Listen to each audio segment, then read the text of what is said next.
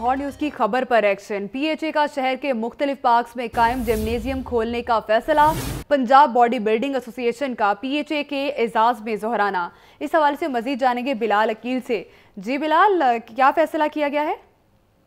जी बिल्कुल, गुज़िश्ता दिनों जो है वो लाहौर में कायम पार्क के अंदर फिटनेस और जिम क्लब जो है वो PHA की जानिब से जबरदस्ती बंद करा दिए गए, जिसके बाद लाहौर न्यूज जो है उसने पहुंचकर तमाम खबर का जायजा लिया और ये खबर चलाई है, जिस पर जो है वो PHA की जानिब से एक्शन लिया गया और जो जिम्स है उनको खोलने का फैसला किया गया है।